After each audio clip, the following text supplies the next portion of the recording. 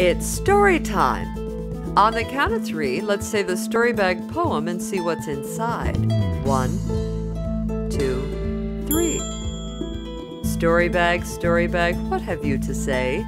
Story bag, what's in you today? We have a donkey. This is a funny story from England called Lazy Jack. Story ears open, story mouths quiet, story buckles buckled, and let us begin. Once upon a time long ago there lived a mother and her son named Jack. Jack was a very lazy teenager, and when his mother asked him to help her with the chores, he would say later, "I'm tired." But he never helped. Finally, his mother said, "Jack, you must help out with chores and get a job, or you will have to leave and make your own way in the world." "Well, of course I'll help, Mom. Why didn't you say something?" Jack went out and got a job with a neighboring farmer. The farmer paid him a penny, which was a lot of money in those days. When he came home, his mother said, "Jack, what did you earn?" "A penny."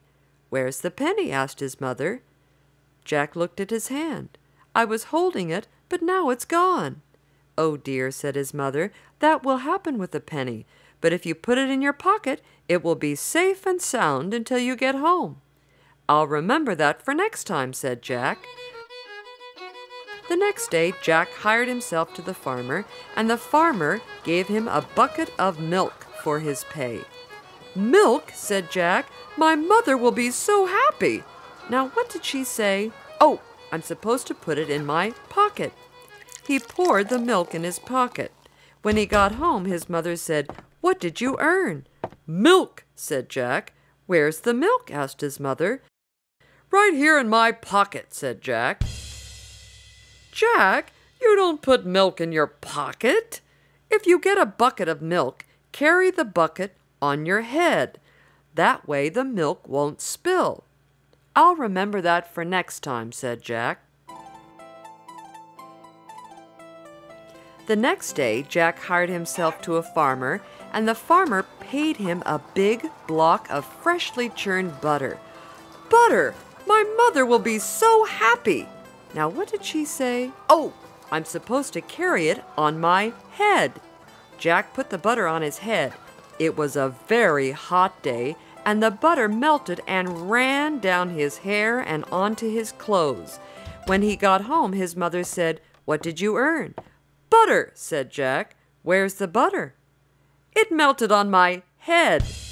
"Jack," said his mother, "you don't carry butter on your head. If you get butter, wrap it in a bit of brown paper and carry it in your hands. That way it won't melt." "I'll remember that for next time," said Jack. The next day he hired himself to the farmer, and the farmer paid him a cat to keep away the mice and rats. "A cat! My mother will be so happy." Now, what did she say? "Oh, I'm supposed to wrap it in some brown paper." Jack tried to wrap the cat in brown paper, but the cat hissed and scratched and ran away. When he got home, his mother said, "What did you earn?" "A cat." But it didn't like that brown paper, and it ran away. "Jack," said his mother, "you don't wrap a cat in brown paper. If you get a cat, make a collar and leash out of string and lead it home. That way it won't run away." "I'll remember that for next time," said Jack. The next day, Jack hired himself to a butcher. The butcher paid him a big piece of meat. "Meat! My mother will be so happy." Now, what did she say? "Oh, I'm supposed to lead it home with a leash." Jack tied the meat to a piece of string and pulled it home in the dirt. When he got home, his mother said, "What is that?" "Meat," said Jack. "Jack," said his mother, "the meat is ruined. You don't drag meat in the dirt. If you get meat, carry it on your shoulder. That way it will stay clean." "I'll remember that for next time," said Jack. The next day, Jack hired himself to a farmer, and the farmer gave him a donkey. "A donkey! My mother will be so happy." Now what did she say? Oh, I'm supposed to carry it on my shoulder.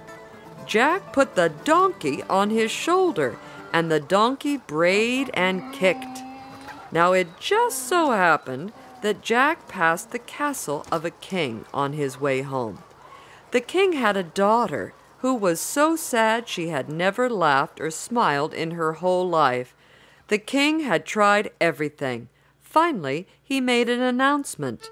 Anyone who can make my daughter laugh will get half of my kingdom, get to marry my daughter, and become the next king.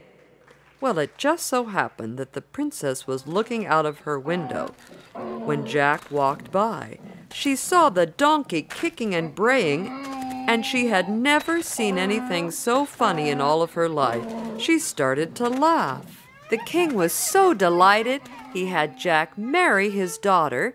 He got half of the kingdom, and he would be the next king.